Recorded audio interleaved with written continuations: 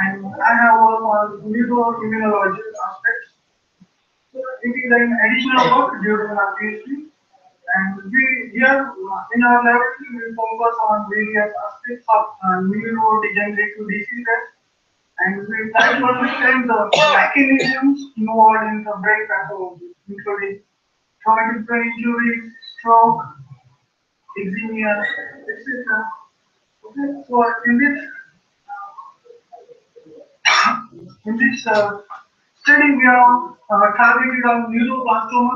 Okay, it is an aggressive cancer of nerve cells, and it involves uh, unregulated proliferation as well as differentiation. During cancer development, these cells actually do not have control on their proliferation as well as differentiation. And this involve each and every tissue of our body and the stem cell is responsible for the differentiation of specific cells. In neuroblastoma, the cells of neural crystals are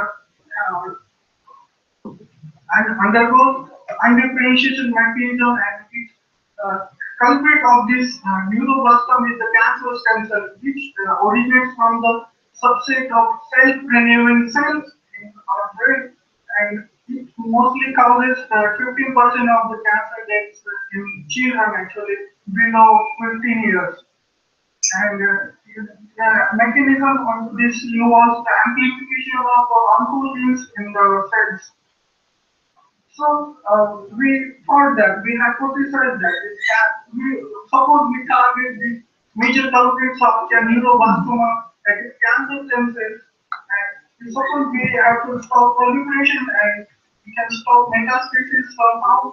So we hypothesized that we try to apply some phytochemicals to target this cancer stem cell, and so we come this differentiation therapy, which consists of application of phytochemicals to induce differentiation in these cancer stem cells. So this is the mechanism of development of tissue-derived neural crystals. These neural crystals actually convert into the neuroblast and finally develop into the tumors. So these cancer stem cells, recent studies have shown that these cancer stem cells are responsible for development of trauma,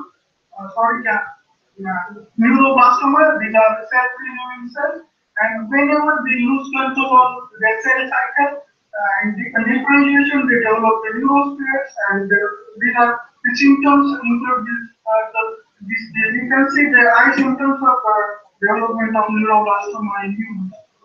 So currently there are various strategies to treatment for this neuroblastoma, including the high dose of cytotoxic chemotherapy, surgery, and radiation. However, these have very short or long time study side effects. So we have selected a phytochemical called berberine, which is an alkaloid found in many plants, and it is used as a form medicine against various metabolic diseases, neurodegenerative disease, and cancer. And previously it has shown various anti-cancer activity against various types of cancer. However, its mechanism of action and efficacy against neuroblastoma is not explored. So our objective of this study was to check the anti-proliferative and differentiation potential of the berberine against human neuroblastoma cells. We have checked our cell cycle as well as apoptosis pathways, actually molecular pathways involved in the regulation of neuroblastoma development. So we have used the XHSY for human neuroblastoma cells in this study. Again, for proliferation and plating efficacy, again measured by MTT and collagen acid. Again, apoptosis analysis was also done. Flow cytometry was used for the cell cycle analysis, and various Western blot experiments were done to analyze the kinase signaling pathways. In the first experiment, we found that berberine treatment significantly inhibits the proliferation of neuroblastoma cells. Along with this, they also induces the expression of neuronal markers in neuroblastoma cells. You can see that the neuroblastoma shows the neurological neurosphere morphology where after treatment with berberine, it actually enhances the neuroid outgrowth in the neuroblastoma cells and along with this, they also diminishes the plating efficiency in neuroblastoma cells. Further, to analyze the mechanism of action, again we further design experiments. We found that this actually induces the neuronal differentiation markers in the neuroblastoma cells, and that's what they are showing the neuroid outgrowth in the cells. So this berberine actually diminishes the proliferation and plating efficiency in these neuroblastoma cells. In addition, berberine also induces differentiation of neuroblastoma as evidenced by the various differentiation markers in the neuroblastoma cell. Further, we have investigation this cell cycle analysis and what happens in the cell cycle. So we have analyzed the various markers of cell cycle. Along with this, we also done a flow cytometry experiment to analyze the effect of berberine on cell cycle of neuroblastoma, and we found that increase in the cycling kinetics, like P21 and P27 in these cells. 5 minutes are completed. Decrease in cycling CDK occur. And this data suggests that most of the cells of neuroblastoma are arrested into G0 and G1 phase. Further, we also found that berberine significantly increases the apoptosis in the neuroblastoma cells. And along with this, they also inhibits the migration ability of neuroblastoma cells. And further, we also investigated the stem cell properties of the neuroblastoma cells, and we found that these stemless markers like the NMORC, CD133, SOX, and nestin were significantly decreased by berberine, and this beta-actin was used as a housekeeping gene as a control. Further, we also analyzed the molecular signaling pathways involved in the regulation of these neuroblastoma cells, and we found that berberine decreases the phosphorylation of PI3 kinase, AKT, and MAP kinase signaling, which may involve in the increase the cellular proliferation as well as migration. As this neuroblastoma majorly go through the transformation of mesenchymal to epithelial transition. So we also explored is there any mechanism berberine regulates. So we found that berberine negatively regulates the EMT mechanism. In conclusion, we show that this berberine actually exerts anti-proliferative effect on human neuroblastoma cells, and further they induces the neuronal differentiation in neuroblastoma cells. It also induces some sort of apoptosis and causes cell cycle arrest in neuroblastoma cells. They also diminishes timeless property and anti-migratory property in neuroblastoma cells. So thus it strongly indicates the anti-cancer efficacy against neuroblastoma cells, and it works actually with very minute concentration and nanomolar concentration. So it can be used as exploited as a potential therapeutic candidate for treatment of neuroblastoma. So in conclusion, this is a schematic presentation of berberine activity which converts cancer stem cell into the differentiated neurons. And recently, some part of the study is accepted for publication in Psychomedicine. These are some highlighted publications of this study. I acknowledge my mentor, Dr. Reena, Dr. Ashima, and Dr. Anilvan Basu for their guidance. Thank you very much for your kind attention. Thank you, sir. And these are the differentiated agencies.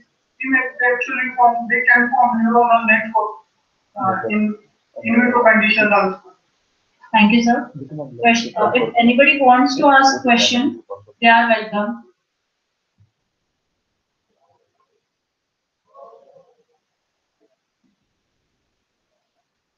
Thank you very much. Thank you, sir. Next candidate for Young Scientist Award presentation is S.J. Dhaval.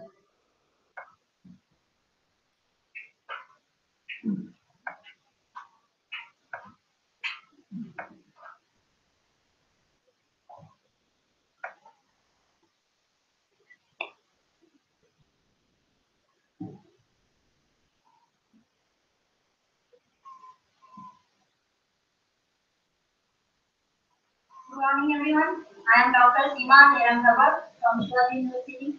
I am postdoctoral research fellow awarded by UGC.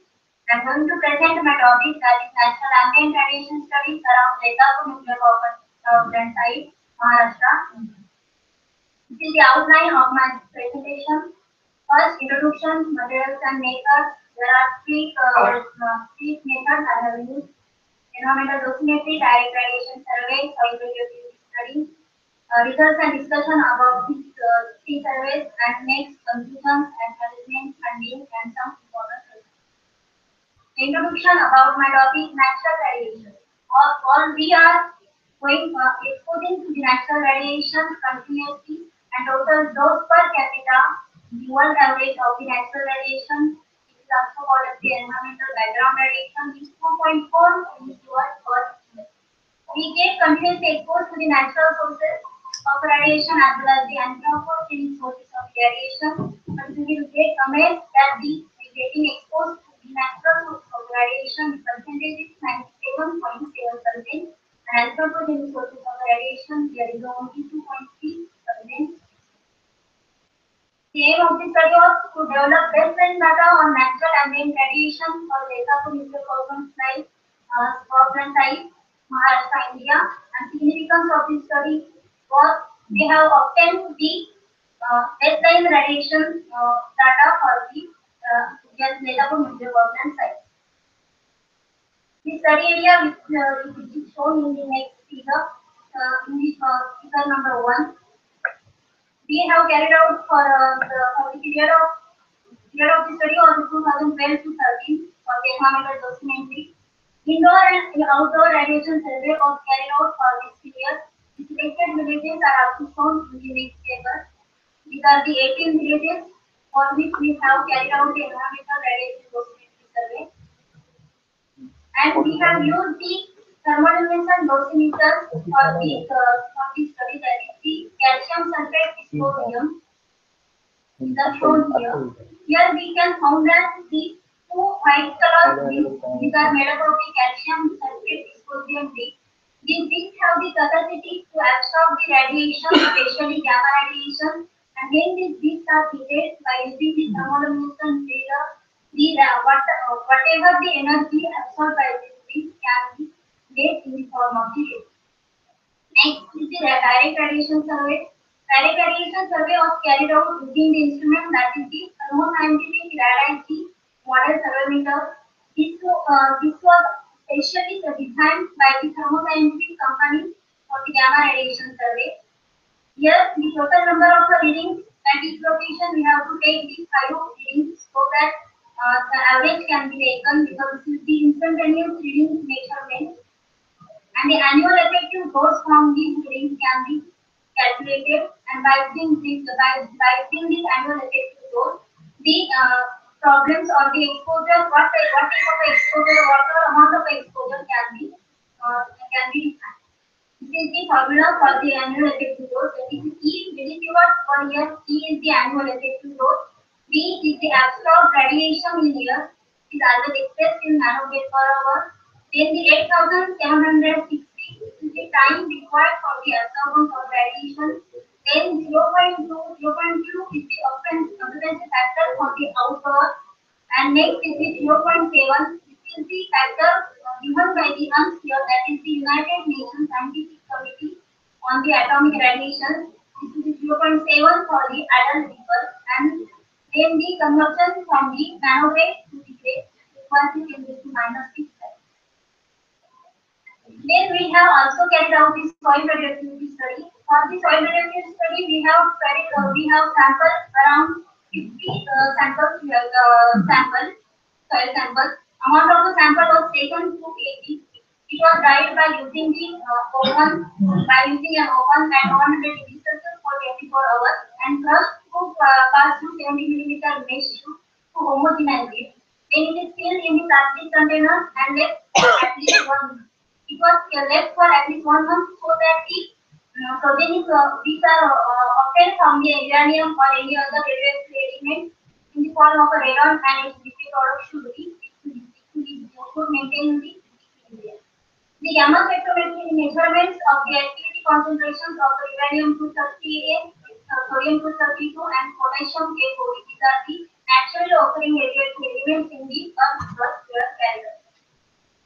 These are the results and discussions of the Maharashtra. The readings are shown in the table number 2 and 3. Table number 2 is specially for the indoor gamma radiation level. We had kept the clearly indoor conditions for the period of 1 year, and the quarters are made like a monsoon, winter, spring, and summer. Due to some circumstances, we cannot note the reading for the summer season. These are the reading for the monsoon, winter, and the spring. 5 minutes are completed. From this table, we can notify that the Bombay village has the highest reading, that is 935 micrograde per year, and annual effective dose of 0.52. And Wada village has noted the 576 micrograde per year, and the annual effective dose of 0.30. The distribution of outdoor gamma radiation is shown in the table number 3. Here we can found that the Akbarpur village has shown the annual dose of 440 micrograde per year, and the average 102 micrograde per 90 days, and the highest reading shown by the Mid-Ravani village, that is 752 micrograde per year for the annual effective dose, and 0.11 milligrade per year for the annual effective dose. This is the seasonal variation shown by the upside growth rate around JNPT. Here we can notify that for the winter season, the readings are shown highest by both the conditions, that is indoor and outdoor conditions. For the indoor conditions in the winter season, the readings are shown highest because the low ventilation rate. If there is a low ventilation, in winter season the radiations are showing more in the indoor conditions. These are the ages calculated for the absorbed dose in the 2012 and 13. Here we can found that the outdoor conditions are showing less radiation as compared to the indoor conditions. The average ages to the local population residing in these villages were found to be 0.39 for the indoor conditions and 0.08 milligrade per year for the outdoor conditions. These were compared with the international permissible limits defined by ICRC, that is the International Commission on Radiation Protection, that is 1 milligrade per year, and these were found to be low as compared to the permissible limits.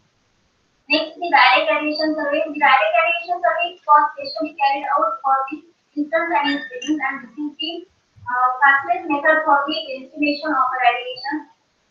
The maximum dose rate was found to be in the Punara village. We have been surveyed 150 villages for the direct radiation survey.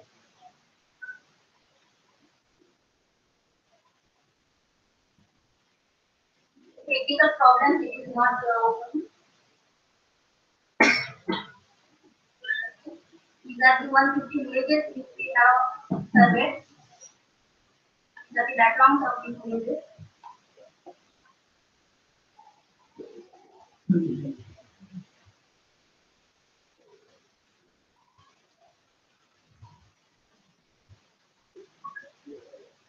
These are the readings for this 150 villages.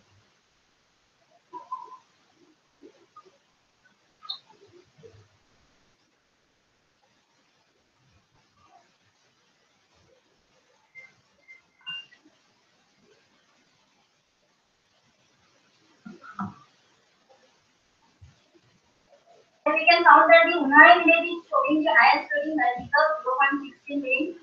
I would like to tell you that the Unai village has the hot water springs, and hence here the geological features of this village are needed to be studied.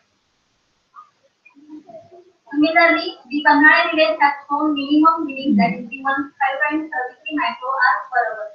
1 ampere is equal to 100 gray, and the conversion of these readings is this is the frequency distribution of this 150 centimeter readings. Here we can found that all the readings are concentrated around the mid of the reading, and hence it is noted that these readings are good and we have taken the proper space. These are the survey readings for indoor and outdoor. We have also taken readings for indoor and outdoor conditions. So we can notice that Vidya village has shown the highest reading for the indoor conditions, and the Amon village has shown the lowest reading for the indoor conditions. Vidya village, the house in which we have kept our TLD.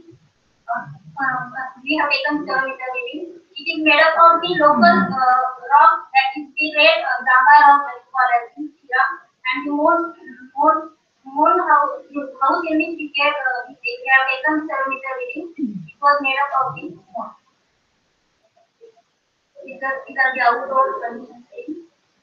The maximum reading is found to be 10.60 and 0.613 per year is the annual elevation load. Minimum is 6.86 and 0.08 per year. You can note that all the annual effective doses calculated for the 7-meter readings were also found within the limit, that is the 1 milliliter. As we have found that the natural radiation mainly depends on geographical as well as the geological conditions, as the natural radionuclides we found. And the data for nuclear power plant site region includes laterites like containing bauxite, ovens, granite, and minerals. And granite is one of the igneous rocks which is composed and it is enriched with uranium and thorium, and average 5% uranium and 16 ppm of thorium. Hence, the composition of a granite rock is responsible for the exposure due to uranium and thorium. Next is soil radiation study. We have already published this soil radiation study in the Radiation Protection Dosimetry journal, that is one of the Oxford journals, where we have taken readings for the 50 soil samples from the 50 villages around the state of the site. You can note down that in the Kantori village, the sodium 232 has shown the readings around 115.05 becquerel per kg, and potassium for 611 becquerel per kg, and the Sonore, which is the village, shown the lowest reading, that is 8.69 becquerel per kg for uranium and 21.36 kg for thorium. Ma'am, your 10 minutes are completing. Formulate figure to probably use for the calculation of absolute dose rate and the annual dose in soil activity. The radiation hazard indices for the associated air and the annual dose. Here we can found that the controlling rate is showing the highest absorbed dose rate in air, that is 135.63 nanometer per hour, and annual effective dose is 0.17 nanometer per hour. The conclusion: the area is calculated by using the TLDs for indoor and outdoor locations here, 0.39 for the indoor and 0.08 milliliters per year for outdoor. Then we can found that these are within the limit of 1 milliliter per year. The area is calculated by using 7 meters, that is 155 meter rings for indoor and outdoor, where 0.11 milliliter per year, 0.47 milliliter per year for indoor conditions, and for outdoor 0.10 milliliter per year. It is noted by using the soil radiation data for uranium 44.97 sodium, 59.70 for sodium, and 217 becquerel per kg. Absorbed dose rate in year by using soil radiation, we are found to be 8.08 nanometer per hour, which was higher than the 57 nanometer per hour, which was the overall average of the given by unpure results. And annual effective dose from soil was found to be 0.08 milliliters per year, and it is also within the limit of the 0.46 milliliters per year given that it does some important effective. The economic project was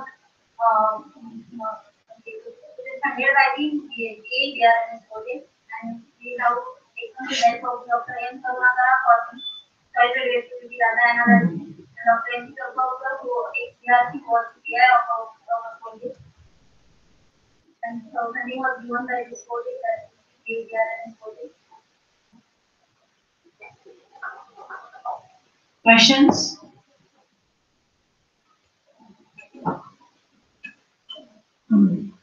Okay, thank you, ma'am.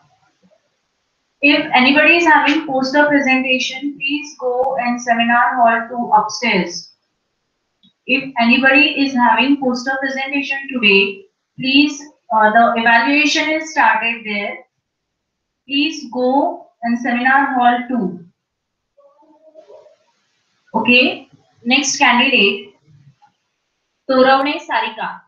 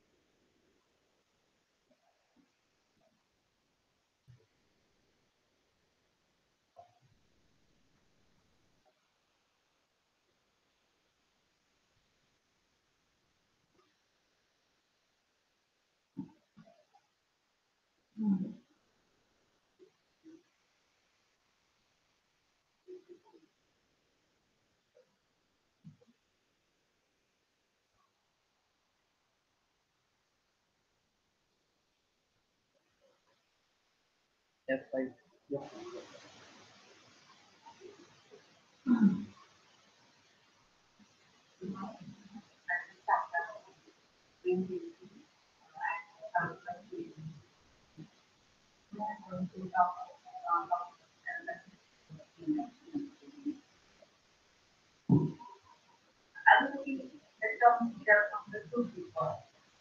Allo means each other, and the partner means to support or support.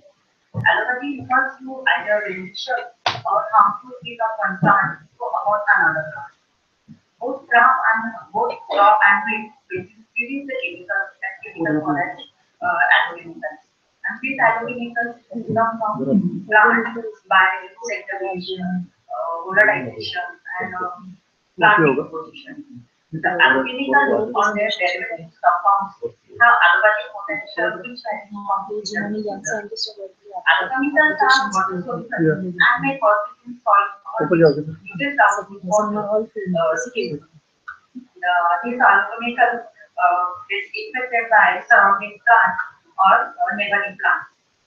Interaction of different classes of chemicals like phenolic compounds, alkaloids, flavonoids, terpenoids, steroids, amino acids. These are the major causing side of alkali. The mixture of allochemicals sometimes produce greater effects than an individual compound. The allopathic definition by Rice, he stated that any direct or indirect effect, mostly negative effect, of one plant on another through the production of chemical compounds that escape into the environment. Allopathy also play an important role associated with the beneficial effect of crop rotation, especially those involving cereals, legumes, and food crops. Many invasive plant species, or indigenous species show allopathic effect. Those plant species who show allopathic effect need to be they need to for getting different products for mankind. Decrease or enhance the crop is due to the presence of alchemical needs to be studied. The plant species Neonatis montanari belongs to the family Rubiaceae and mostly distributed in Maharashtra, frequently distributed in open situation of Maharashtra state. These Neonatis montanari have typical odor which may repel the insect. This needs to scientific effort for its prospecting and olfactory study. These neonatic montanari mostly found in cultivated crops like jawar, bajra, groundnut, rice, or grapes. Material method, collection of plant material. This neonatic montanari were collected from Nashik district, Maharashtra during August 2016. Pre-treatment of seeds. The seeds were suppressed sterilized by using 0.2% sodium hydrochloride and then rinsed with 2 times with distilled water. Experimental design, a randomized box design, 4 replication were taken with 11 treatments including control. Powder preparation. The leaves were collected and washed with the distilled water and then dried at 42 degrees Celsius in oven for about 2 days.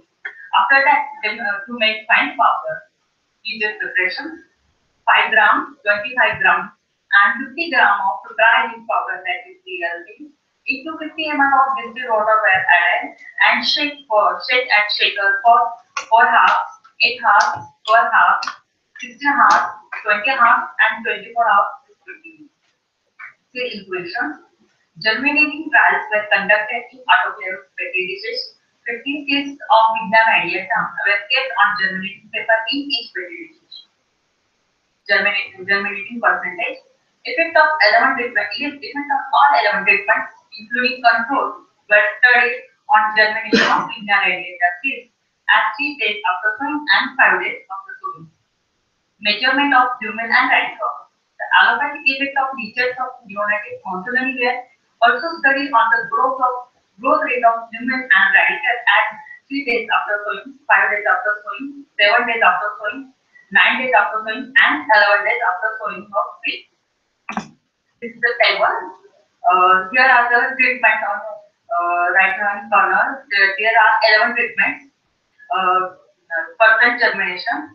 At 3 days after sowing, the percent germination at 3 days after sowing and 5 days after sowing, the percent germination of the higher in given treatment, that is control, that is 98%, and at 5 days after sowing is found 100% germination. As the concentration of leaches increases with respect to time, the percent germination should delay in percentage. At treatment number 8 is now decreasing, that is 70% and 94% at 3 days and 5 days respectively. But in case of 5 minutes completed, ma'am. At treatment 9, 10 and 11, it shows that there is no seed germination with respect to half and 25 gram powder and 50 gram powder. Similar result of that length of lumen and length of a radical in centimeters at 3 days after sowing were observed that in treatment first, that is control, it shows higher length, that is 2.5 centimeters in 3 days, and when 5 days 3.75 centimeters.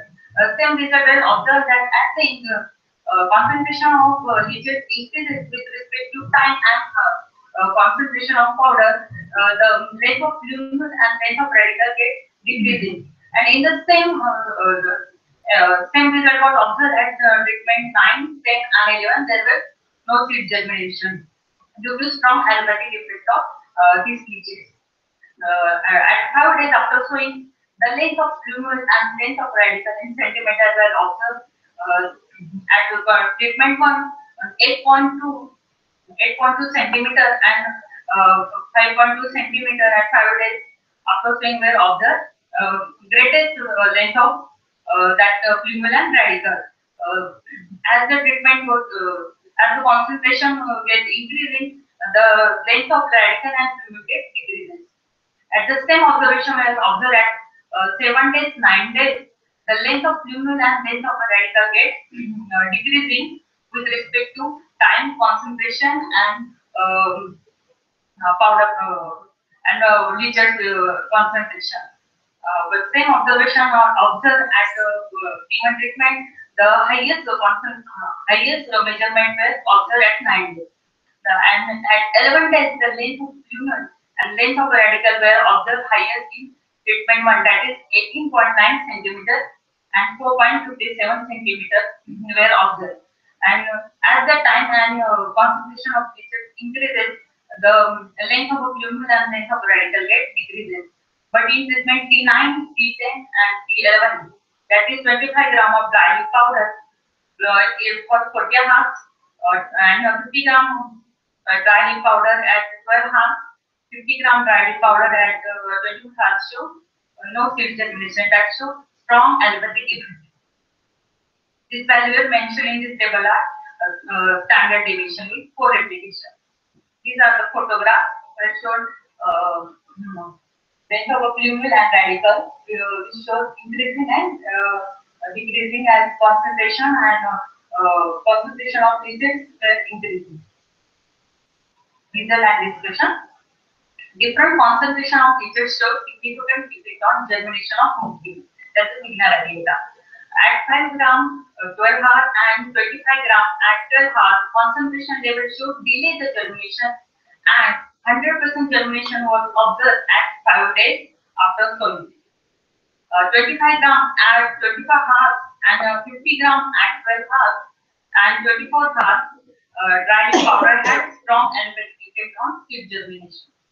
Growth of stimulant radicals were found maximum in converting all 11 treatments. Concentration of 5 gram plant material for 12 and 24 hours decreased stimul growth rate compared to the control in all 6 observations taken at 3 days after sowing, 7 days after sowing, 9 days after sowing, and 11 days after sowing.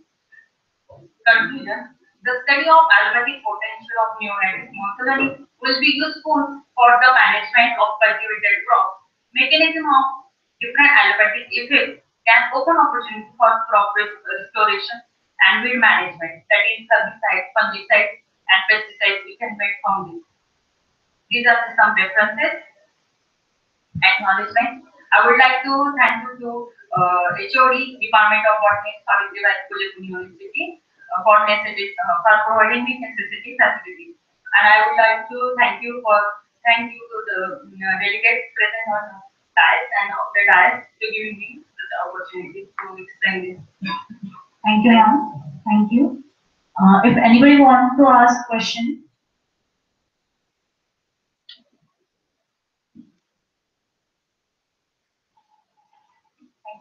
Questions? Okay, thank you. If anyone here is having oral presentation and poster presentation today, please go upstairs on seminar hall in seminar hall 1 because evaluation is started there. If anyone is having poster presentation or seminar oral presentation today, please evaluation is started. Next candidate, Vadavkar DS. Vadavkar DS.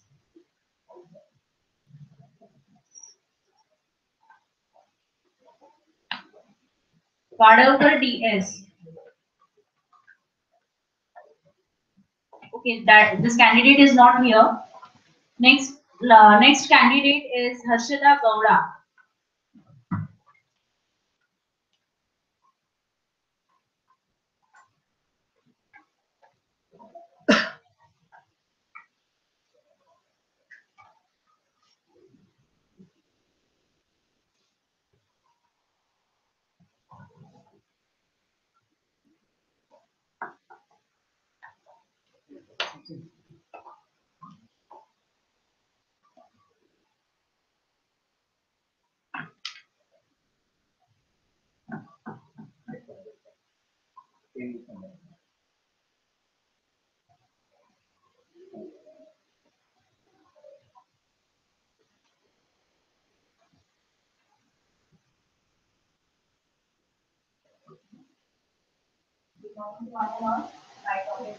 Modulation of plant growth parameters by salinity stress, exogenous supply of ascorbic acid, and the effect of various types of water stress on cardamine, etc. So, my name is Harshita Gowda and I have done this MSc project under guidance of Dr. Mona.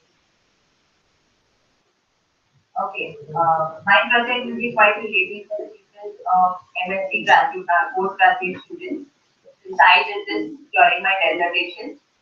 It's a project which is done beautifully in a small scale lab. You can start any project in your own lab of your own college. You don't have to go to any institute. So ideas is what is important for you. So Dr. Mona, she helped me with that. So first of all, cardamine hirsuta. What is it? It is a weed. Weed is something which grows unwanted, undesirable plant anywhere and everywhere.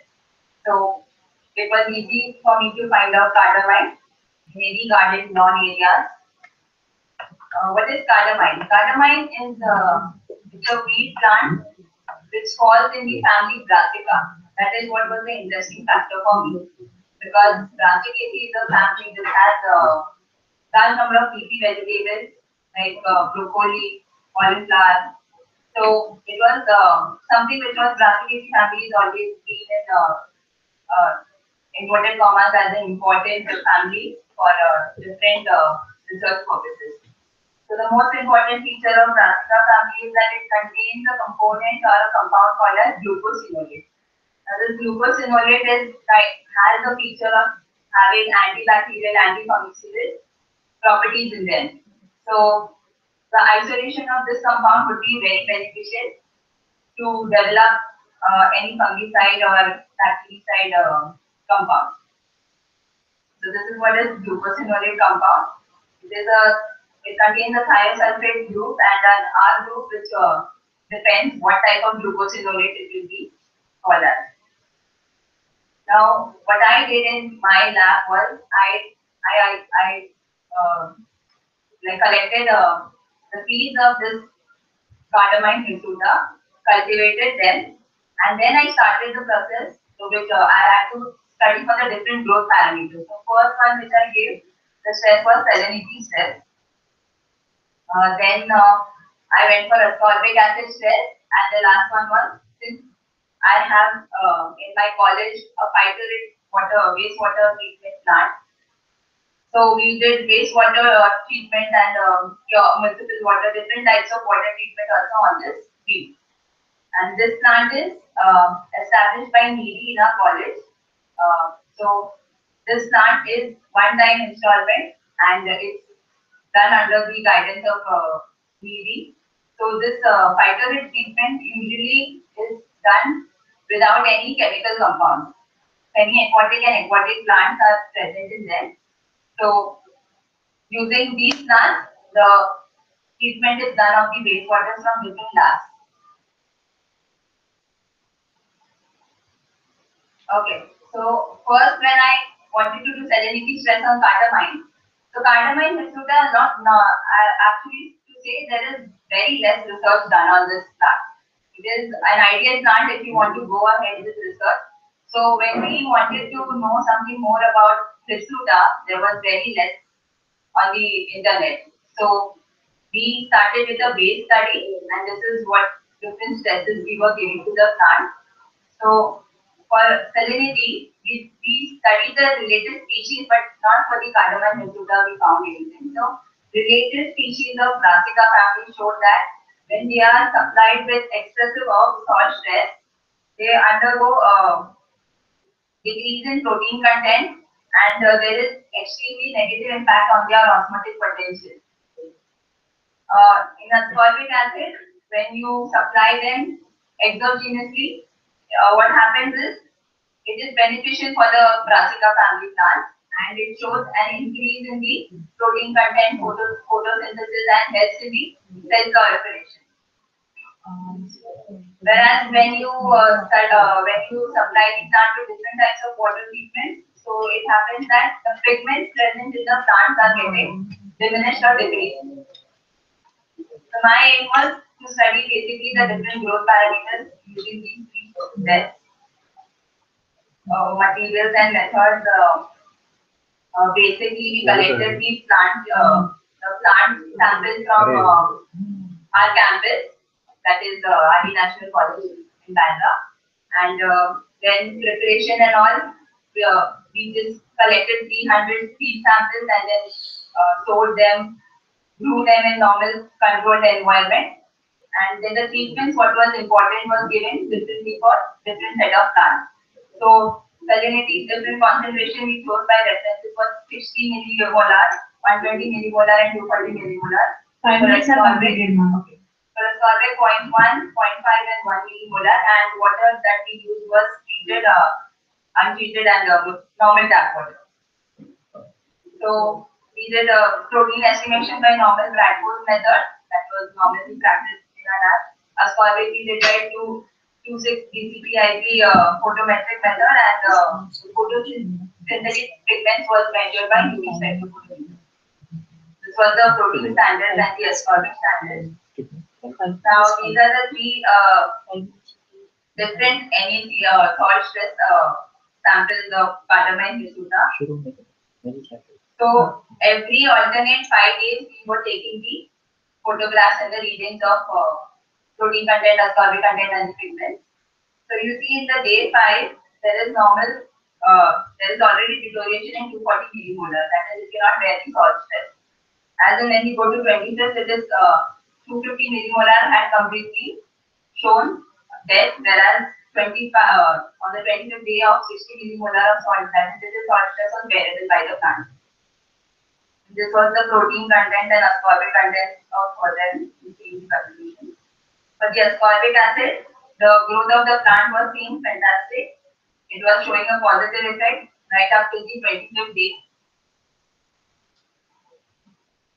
For the wastewater treatment, with the different water stress was given, tap water showed a normal controlled growth, whereas the untreated water, the dirty water or the sewage water was showing the best result for cardamom lucida. And again, you can see the ascorbic acid content, which is very important for the plant for the growth, is also present in high concentration. So what happened in salinity stress? We came to the conclusion that cardamom lucida is not a plant which can grow in saline soil.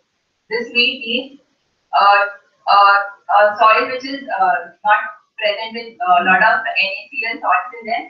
So it is a plant which will be growing well where the salt stress is not much. And it showed good in 60 millimolar. Maybe the lower concentrations will be more beneficial, but not the higher concentration. For the ascorbic acid, again, the lowest concentration, 0.1, was best suitable for cardamom lucida. And the growth was seen extremely you can see the life cycle completing very fast compared to the other concentration. And in wastewater treatment, since it is a weed, we see weeds usually growing around the sewage or near the caps of the gutters and all. So it was well defined that cardamom lucida grows well in untreated water, and it does not need something special kind of water. It can grow anywhere and everywhere. Since this is a weed, it was justifying it. Okay, so basically this was just a base study. We are trying to establish cardamom lucida as the model plant because it has shown very much resemblance with Arabidopsis thaliana, which is the Drosophila of botany, zoology. So actually, we have conducted 3 more projects, and it is a very, I mean, this field is really, you can work a lot of cardamom lucida because not much is present, and anything you do will be novel in this field. So ours was a base study from the last. Thank you, ma'am. Questions?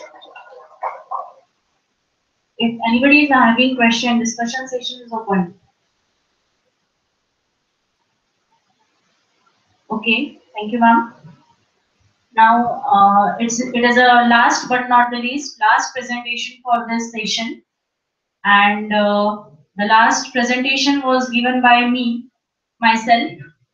And my time will be going to record by Mr. Gujar, professor from the Department of Computer Science.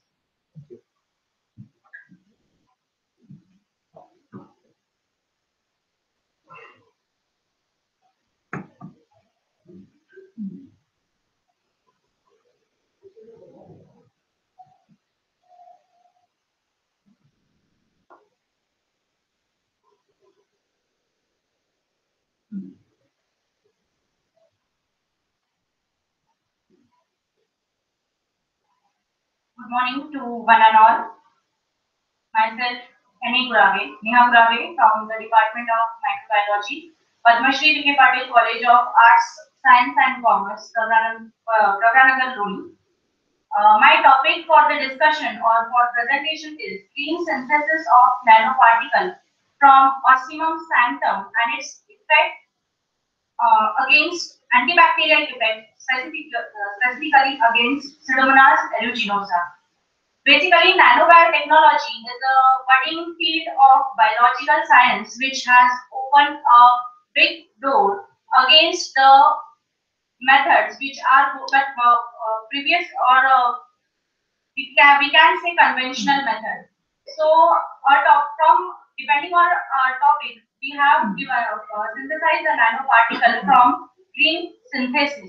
As the green synthesis is a diverse industrial application, and we have synthesized the nanoparticle from silver. As silver shows the disinfectant property, it shows antibacterial property, it shows antimicrobial property against the pathogenic bacteria. So generally, both the silver compounds are used with the antimicrobial coating in catheters, wound dressings, and dental materials. Eco-friendly material like leaf extract, bacteria, fungus, actinomycetes can be used for the synthesis of silver nanoparticle because it offers very much numerous benefits. As it is eco-friendly, its name suggests. Thus, we have synthesized the nanoparticles from lab, that is lactic acid bacteria. We have checked the antibacterial activity of we have synthesized the nanoparticle from Osmium sanctum, that is the leaf extract. Leaf extract of Osmium sanctum. Osmium sanctum is a tulsi. It has a very diverse antimicrobial property, as we have known. It is used in our day-to-day life. So we have checked the antimicrobial activity of Osmium sanctum on Pseudomonas aeruginosa. Pseudomonas aeruginosa is a nosocomial pathogen. Nosocomial pathogen means it is commonly found in hospital. It causes hospital-borne infection. Basically, Pseudomonas aeruginosa is an opportunistic pathogen. We have isolated that the strain of Pseudomonas aeruginosa from the burn patients because burn patients are more susceptible to this type of nosocomial infection, and ultimately, if it is left untreated or if it causes death of the patient. So we have used Osmium sanctum against the Pseudomonas aeruginosa. Along with that, we have an approach that so many pathogens are there which shows multiple drug resistance. That means resistance to many antibacterial drugs. So it was one of the objectives to check the antimicrobial activity against that Pseudomonas aeruginosa. So as we know, it is a you can say it as a Osmium sanctum. You can say it as a Vardhan. It is a Vardhan from the Indian Ayurveda. As our guest lecturer has discussed yesterday, chief guest, Dr. Vithalrao, that we have very much treasure of medicines in Ayurveda, but we don't know or we ignore the effect. So one of the Vardhan is Osmium sanctum. So how we synthesize this nanoparticle from Osmium sanctum leaves? We have synthesized it. We take a dried leaf extract. 7 grams of dried leaf extract is boiled for 5 minutes. After that, we filter that extract with Botany filter paper 1. That clear leaf extract is mixed with 0.75 millimolar EgNO3, that is silver nitrate, and we keep it. The synthesis of nanoparticle is indicated by color change. And after that, we have done the basic characterization of that nanoparticle that by UV visible spectrophotometer within the wavelength of 200 to 700 nanometer. The screening of 5 minutes is over. Thank you, sir. The screening of Pseudomonas aeruginosa is done as per determinative manual of bacteriology, and we compare that strain with the standard strain of Pseudomonas aeruginosa, that is ATCC 2785C. After that, how we check the antibacterial activity of Pseudomonas? We have nutrient agar we perform agar well diffusion assay or agar bioassay method. In that we have prepared the well and added different microgram per liter per ml solution of that nanoparticle. Along with that we have added the concentrations of Pseudomonas, and it shows the and we check the antibacterial activity. After what are the results? We have observed these results. The reduction of silver nanoparticle is observed from 15 minutes to 3 hours. From 3 hours, the color change is from 15 hours, starting from 15 minutes, the color change is started. After that, we have performed the UV spectrometry. It shows the increasing value. These are the results. 0 minutes, 15 minutes, 1 hour, 2 or 3 hour. You can visualize the changes. And at highest concentration, that is at 3 hours, we get highest peak. And the range of the concentration is 200 to 400 microgram per ml. These are the results. Now, what we have concluded is it offers a valuable contribution in biomedicine, and hence it shows the application to control the wound-borne infection, and the highest peak is observed at 450 nanometer within 3 hours of period. And as I'm saying again and again, it shows a potent antibacterial activity. It basically chemical agents जो interference करते हैं cells के साथ में, वो interference को inhibit करने का काम ये silver nitrate करता है. The silver it inhibits the interference. So hence it is a promising approach to decrease the wound-borne infection which is caused by Pseudomonas aeruginosa or opportunistic pathogen or nosocomial infections. So our future aspect is to further characterize the synthesized nanoparticle, and we again want to check the multiple drug resistance, the effect of this nanoparticle on the pathogen which is showing multiple drug resistance. These are the references, and thank you. If anybody is having question, they can ask.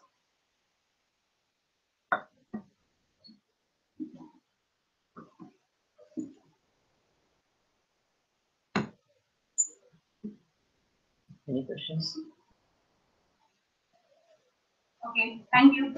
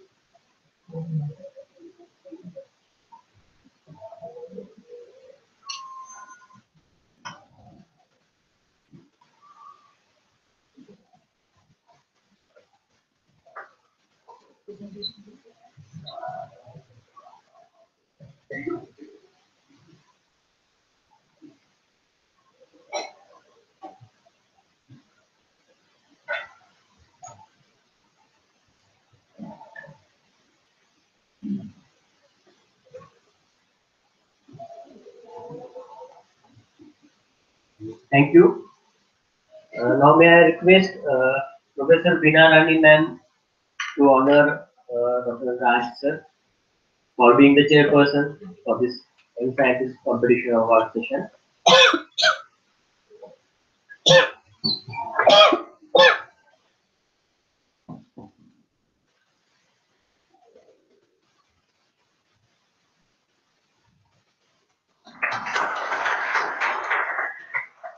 Thank you, ma'am.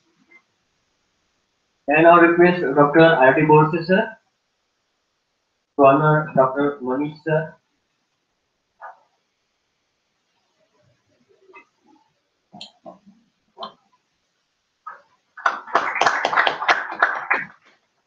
Thank you, sir. Now, this young scientist competition award session is over. Poster presentations are displayed on the first floor. So, if you are interested, you can go for watching those posters. And after that, at 1 o'clock, we'll go for the lunch. And then, after the lunch, we'll have one last plenary session. And after that, there will be the value function. Thank you.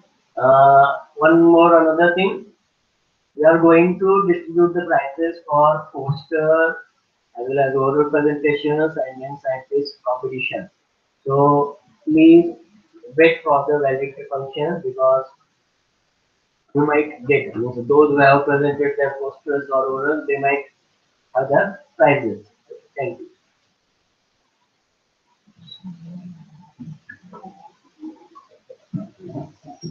What is that? Yeah, in the bolo. Yes, sir.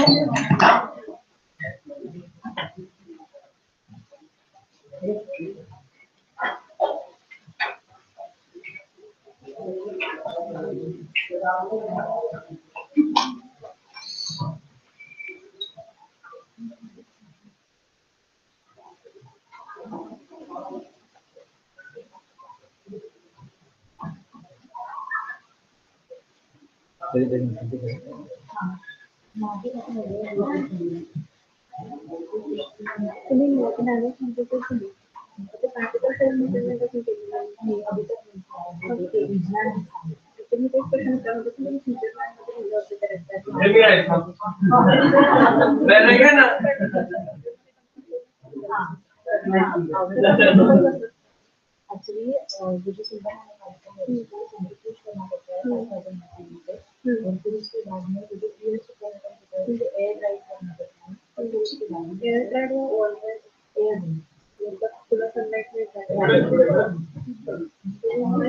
air